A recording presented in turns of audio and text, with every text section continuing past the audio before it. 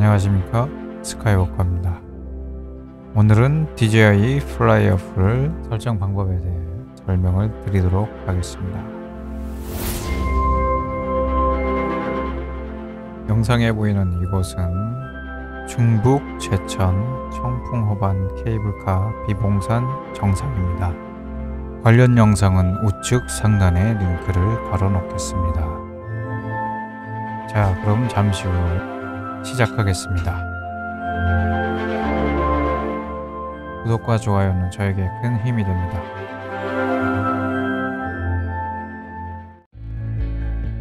네, 우선은 DJI 플라이 어플 2021년 9월 기준으로 설명을 드리겠습니다. 현재 버전이 1.4.8 버전이죠. 지난 시간에 DJI 플라이 어플 인터페이스에 대해 설명드렸었는데요. 우측 상단에 링크를 걸어놓을 테니 보지 못한 분들은 참고하시기 바랍니다. 예, 바닥면이 불규칙하여 핸드 테이크오프로 이루고 시켰습니다. 예, 좌측에 강조한 부분은 비전 센서가 활성되어 있는지 나타내는 아이콘입니다. 지금 울리는 경고음은 작물이 가까울수록 빠르게 발생합니다. 화면의 우측 상단에 점 3개를 눌러보겠습니다. 안전 메뉴를 잠시 훑어보죠.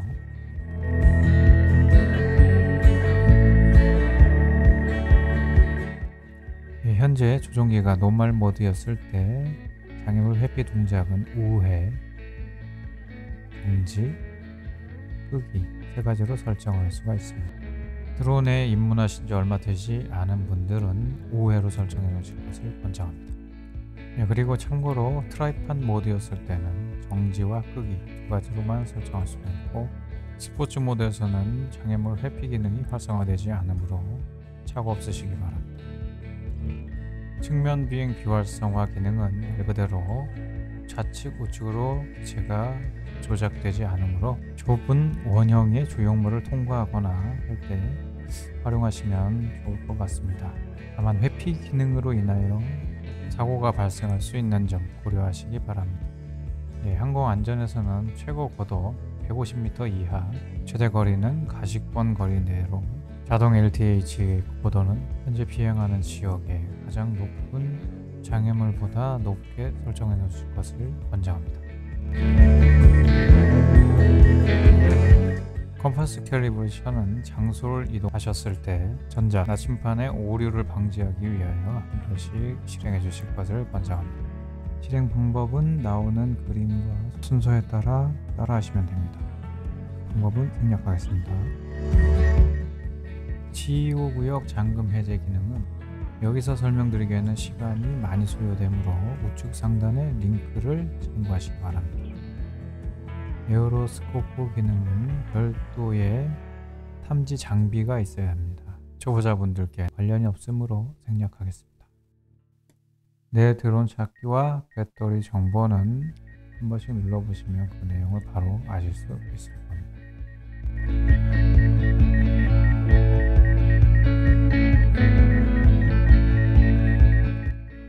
안전 고급 설정은 페일 세이프 기능이라고도 하는데, 조종기와 기체의 신호가 끊겼을 때 홈포인트로 돌아올 것이냐, 하강할 것이냐, 정지해 있을 것이냐 선택할 수 있습니다. 비상 프로펠러 정지에서는 유인 항공기를 만났거나 충돌 직전에 드론을 갑자기 추락시켜야 될 그런 급박한 상황이 온다고 했을 때, 가정했을 때 드론의 동작을 설정할 수가 있습니다. 자, 이번엔 제어로 가보겠습니다. 기체의 고도나 거리를 미터나 야드로 설정할 수가 있습니다. 피사체 스캔 기능은 화면에서 보는 바와 같이 사람 혹은 자동차를 스캔하여 자동으로 플러스 아이콘으로 나타내줍니다. 하나의 플러스를 터치를 하면 피사체가 선택이 됩니다.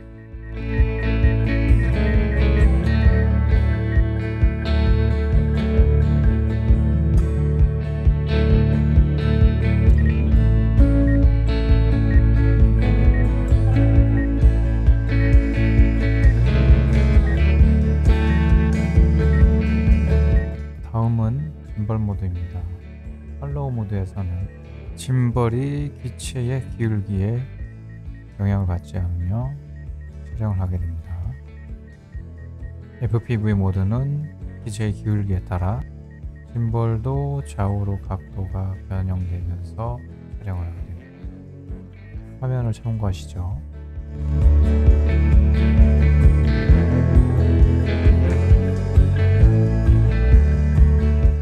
네, 다음은 상향 짐벌 회전 허용입니다. 화면에서와 같이 상향 짐벌 회전 허용을 설정하게 되면 24도 가량 방향으로 촬영을 할 수 있게 됩니다. 다음은 고급 짐벌 설정입니다. 이 메뉴도 설명하는 시간이 많이 소요되므로 자세한 설명은 우측 상단에 링크를 참조하시면 됩니다.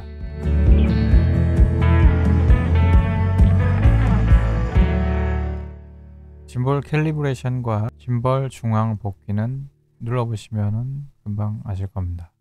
네, 다음은 카메라 세팅입니다. 입문자분들께는 자동으로 놓고 촬영하시는 게 가장 좋다고 말씀드리고 싶습니다. 기본값으로 놓으시고 히스토그램과 노출 과다 경고 정도는 켜주시길 바랍니다. 그리고 화면에 중심을 맞출 수 있도록 격자선도 세팅해 주시면 좋겠습니다. 그리고 기체 저장 장치는 마이크로 SD 카드를 장착하시기를 권장해 드립니다. 네, 저 같은 경우는 화이트 밸런스를 중간값 정도로 세팅해서 사용하고 있는데 어차피 영상 편집할 때 색상 보정을 하기 때문에 큰 차이는 없다고 생각됩니다.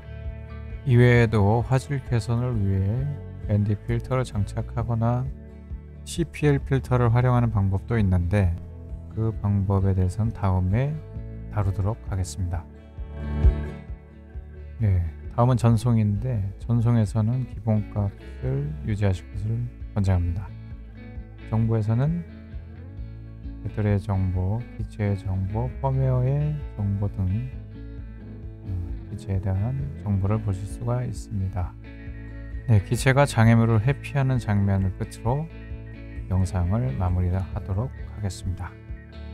구독과 좋아요는 저에게 큰 힘이 됩니다. 지금까지 시청해주셔서 감사합니다. 다음에 또 뵙겠습니다. 안녕히 계십시오.